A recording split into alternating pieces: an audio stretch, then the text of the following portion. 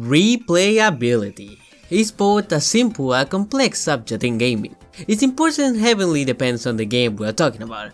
For story-heavy games or games with minimal gameplay, replaying a game once or twice can still be fun, but they were not created with replay value in mind. Meanwhile, arcade-type games or multiplayer-heavy titles absolutely require this aspect to thrive. But then we have games stuck in the middle, mainly platformers and action games. These games are weird in this department. In one half, they have definitive beginnings and endings. They should be perfectly enjoyable on your first go. But the very best of these titles are the ones that go even beyond that, offering such intriguing gameplay where the act of learning and mastering the movement and level design can enhance that initial enjoyment. There's only one problem with that, a problem that grows bigger every day. Why? We are far from the era of arcades or the early generation of console. Games are now fighting against each other, not for your money, but for your time.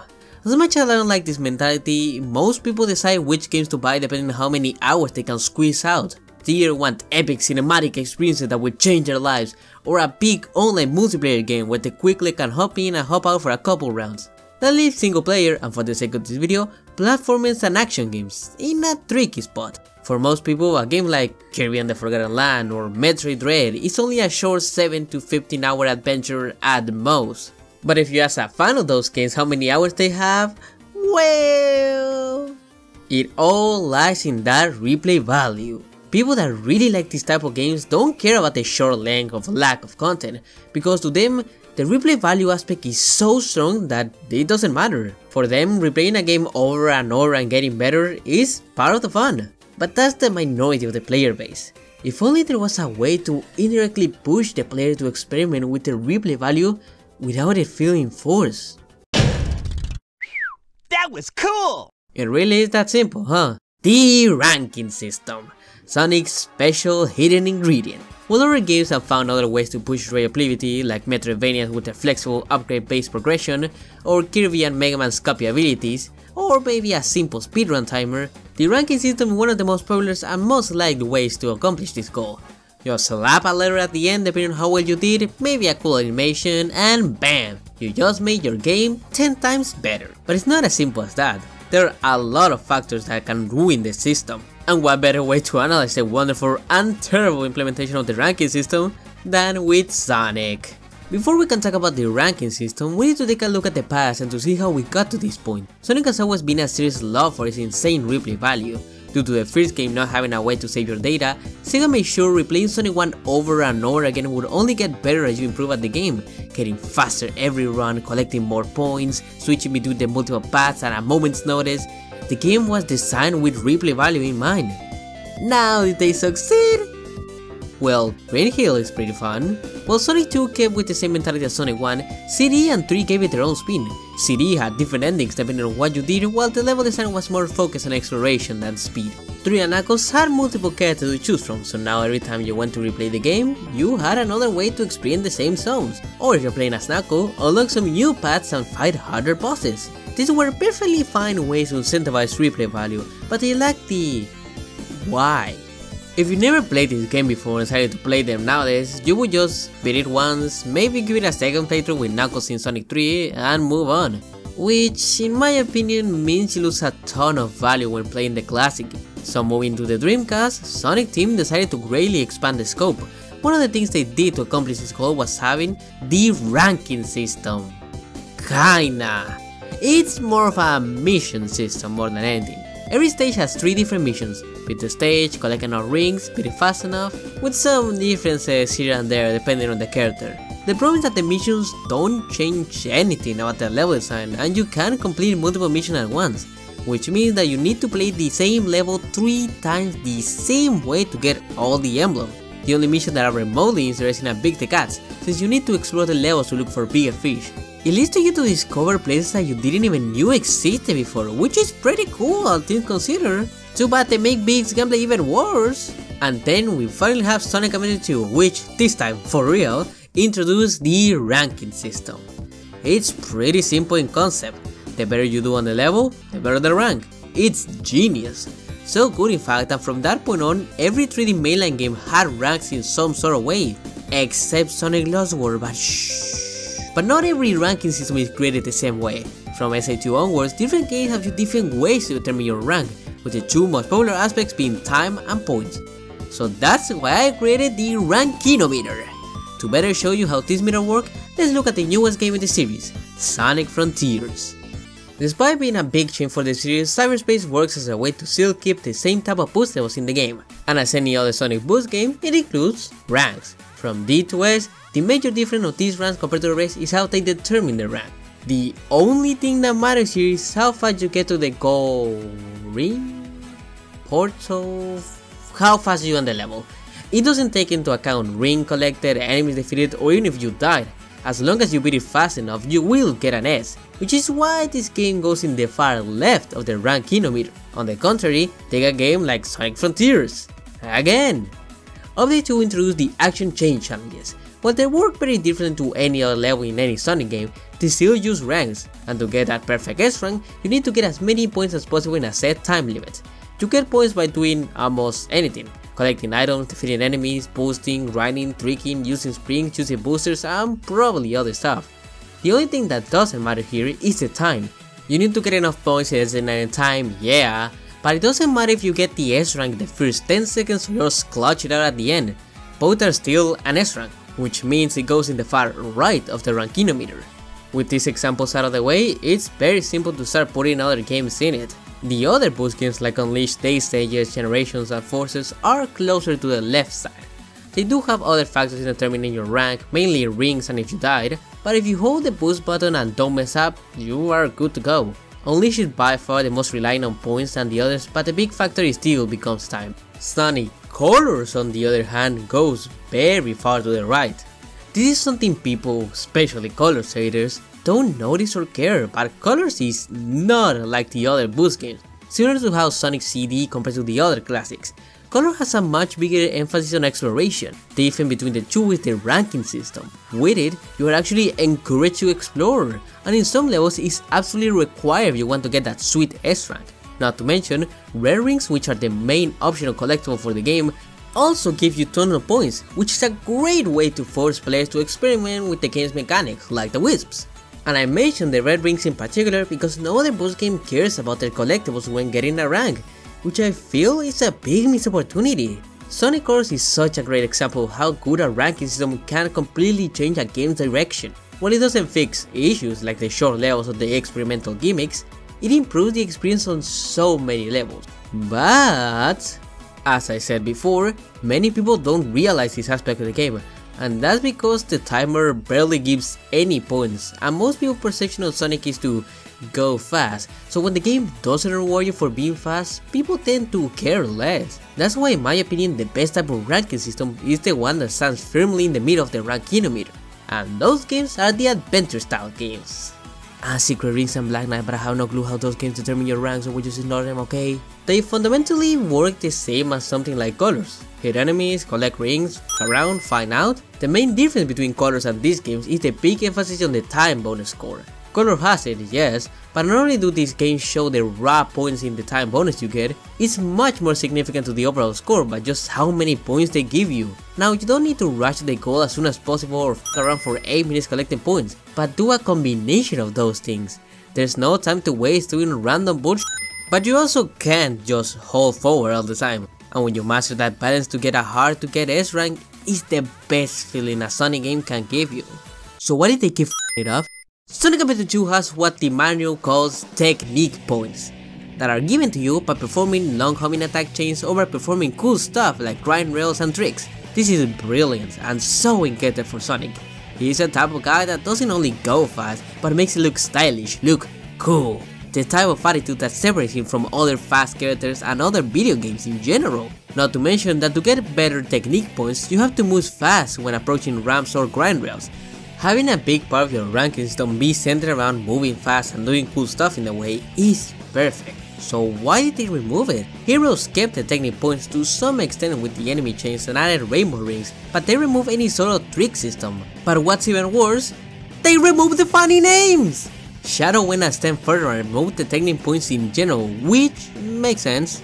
This game is very unique when it comes to how to determine your rank, since it divides points in dark points and hero points and normal points, depending on what enemies you defeat. They could have set technique points in some way here and there, but coupled with the mission structure shadow, I get it. Now Sonic 06, that's just embarrassing. So the manual of the game clearly explains that aside from the usual rings and enemy kills, points are also given by performing a series of great moves or quickly defeating a group of enemies.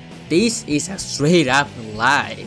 Sonic 06 was supposed to bring back the technique point system with funny names included, but just like many things in the game, it was either cut or badly implemented at the last second. You can still see some redness from this with stuff like the rainbow rings, but SA2 this is not. Just compare a stage like White Acropolis to Cityscape. Both stages start off with Sonic in a snowboard. If both of these games only relied on time for the ranking, you could just hold forward and move on with the stage. But thanks to the technique system, this once boring auto-scroller becomes yet another incredible challenge where you need to keep your speed and take sharp turns or then jump off ramps just at the correct time for goodies.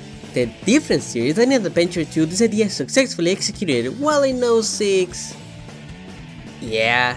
Because of technique points not existing, the beginning part of White Acropolis, while having more hazards and trickier terrain, falls completely flat thanks to this one exclusion. To make matters worse, Sonic 06 is the only game in the series to have only one same point threshold for every stage. No matter if you are playing Wave Ocean or Crisis City, you will always only need 5,000 points, which doesn't sound bad at first, but then you realize it makes getting an S rank easier in the harder levels, thanks to them having a lot more enemies and just being overall longer. Do I need to explain why this is bad? Hopefully I don't. It's a shame too, because just like in many other places, Project 06 shows just how incredible 06 could have been. Technique points are here to stay. Say bye bye to mashing the A button and say hello to enemy chains where you need to prolong your airtime with stuff like Hitboxer or using the bounce bracelet. Instead of awkward jumps in the snowboard section, you have awesome tricks that give you a whole new layer of complexity to the stage. Simple changes like this bring such a refreshing take to 06's already great level design, making what once was actually the worst ranking system to one on par with Sonic Adventure 2. But despite how much I ramble about this rankinometer, there are actually some other factors that are just as or even more important than time versus points. One of them are upgrades. Take a look at a stage like Metal Harbor. You get introduced to the Light Speed Dash, a mechanic that is very significant or even required to perform to get an A rank. The thing is, you don't get access to the Light Speed shoes until halfway through the level, making getting the best rank almost impossible in your first run. Something similar happens in Sonic Unleashed. The first level of the game is almost impossible to S rank without upgrading your speed. These instances are what I would call bad use of upgrades. You might say, well, they incentivize replaying the stage to get a better score. Isn't that the whole point of the ranking system? And you are right. But making upgrades mandatory to get the best score is bad, because the player will either endlessly try the stage over and over until they give up, or will feel incentivized to replay the level until it's much further in the game, at which point 90% of the players won't even care. This is more a problem with Sonic Unleashed and Adventure 2, since that game gives you the upgrades during the level and it's not an optional skill that you can upgrade later. But still, on repeat playthroughs, Metal Harbor always makes me feel like I'm not able to express my experience and expertise with the game's mechanics. Strangely, Sonic Forces gets this perfectly. The battle stages are designed to be S-rank with any type of weapon or special bonus. The different weapons and perks you can get only makes replaying the stages easier or add a special twist with extra paths you couldn't take before, which would be useful if the stages were very easy to S-rank. Games like 06 with its gems, Black Knight with its different night styles, and now Frontier with things like the Spin Dash, all of those makes replaying stages feel much more satisfying. While not mandatory to get a good score, it's fun pushing the game to the limit or to try something new once in a while. My favorite of this kind has to be Generations. There's so many stupid and fun things you can do with that game, like have the elemental shields, perform tricks faster, use a skateboard whenever you want, slow down time, use a homing attack with classic Sonic, and more. Another very important aspect is the reward. What do you get for getting the best score or for getting it in every level? The simplest best example there is of this is Sonic Adventure 2 with Green Hill Zone. At the time, it was such a novel extra thing you can unlock. It felt like a celebration for your insane achievement of getting every emblem. There's also Hero's controversial Super Hard mode. I say controversial because the reward of having one last hard version of every Team Sonic stage is insanely cool, but I can easily see how after all the hard work you did with 4 versions of the game that are all basically the same but not really, in a game that feels like would explode at any second ruining your S rank, the game just being like, do it again but harder bitch, can be a little annoying for some. But hey, at least there's no air ranks to get anymore. But I think Sonic Frontiers does this the best. The base game already did a great job at making one of the cyberspace missions to get an S rank, so getting them always felt useful, which is not something the other games can say. But then the updates made getting S ranks even better. Update 1 added both the cyberspace challenge and the battle rush modes. If you beat all the cyberspace challenges with an S rank, you unlock the option to use the power boost in cyberspace. And if you S rank all the battle rush stages, you unlock extreme difficulty, a new difficulty option that sets all your stats to level 1 and makes it so everything kills you on one hit. Yes, even the Titans. And if that wasn't enough, in update 2 if you beat all the action chain stages with an S rank, you unlock the almighty Spin Dash. And with it you can... actually, let me just show you.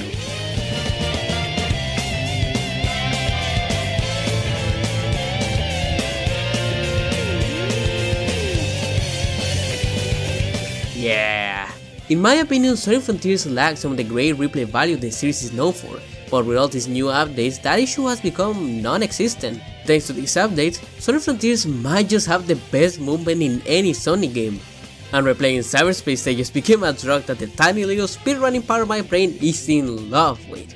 But, with all that said and done, we need to keep talking about Sonic Frontiers just a bit longer, cause this game is the perfect example of what I consider the single most important aspect of the ranking system.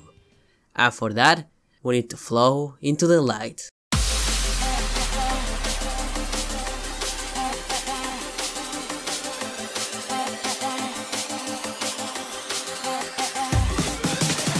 -2 Sonic Frontiers is one of the most infamous levels in the entire franchise, for having one of the hardest S ranks in any Sonic game despite being the second stage in the whole game, and I love it. Despite not having points, no trick system, no upgrades, 1-2 is one of my favorite stages ever, just because of that high difficulty, forcing you to be pixel perfect with your movement, take the smartest route and avoid any distractions. This is a stage that might annoy you on the first few tries, but once you master it, it becomes one of the greatest feelings a Sonic game can give you. And coupled with the smart decision of making S ranks important with the Vault keys, you have a level that successfully gaslights you into replaying the stage over and over again, making you appreciate the game on a deeper level. And isn't that the whole point of the ranking system? 1-2 is proof that no matter how it's implemented, if a ranking system makes you want to keep going, then it succeeds at its job. And the high difficulty of this one level is that final piece of the puzzle that completes the ranking system. So why is every other level so easy? This is something I already talked about in my own Sonic Frontiers review, but it's still so baffling to me how they did it, but in just one level and never looked back. And in retrospect, it opened my eye as to why I don't like the ranking system for any other game that isn't Adventure 2, Unleashed and Colors. It's the difficulty. It's all there. Everything I talked before still very much applies, and we always defend a balance of time and points, but none of that matters if the difficulty is not properly tuned. Generations, Forces and Frontiers have brain-dead easy S ranks that take away a ton of the fun of replaying stages from those games, and then you have stuff like Hero, Shadow and 06, which has a similar high level skill to something like Adventure 2, but it's Heroes, Shadow and 06, aka the 3 less polished games in the entire series? So if a lightspeed dash fails or you die by some random BS right at the end of the stage, say bye bye to that precious A or S rank. And while I haven't talked about the non-Sonic stages in this game, this also applies to stages like Eggman Land or Mad Space. And I think that's why at the end of the day, it doesn't matter how great your ranking system is. Without good game design and a satisfying difficulty that's not too easy but not too hard, it won't matter. And I know that because Sonic Frontiers' first update added one more tiny change to cyberspace. If you play it on extreme mode, every single S rank is just as hard, if not harder, than 1-2's. And this This not only changed how I play Sonic Frontiers, but also how I see every ranking system with a different perspective. So when the next game comes around, I hope Sega finally learn what makes a good ranking system. And if that happens, I will be the first in line to replay those levels over and over again. But that's what I think. What do you think of the different ranking system in Sonic? Do you like them? Do you care about them? Which one did it the best? Did it the worst? You can tell me all that and more in the comments down below. And while you're down there, why not hit that subscribe button and like the video to get more videos like this one. But that's all from me. You get an extra for finishing this video, and I'll see you on the next try.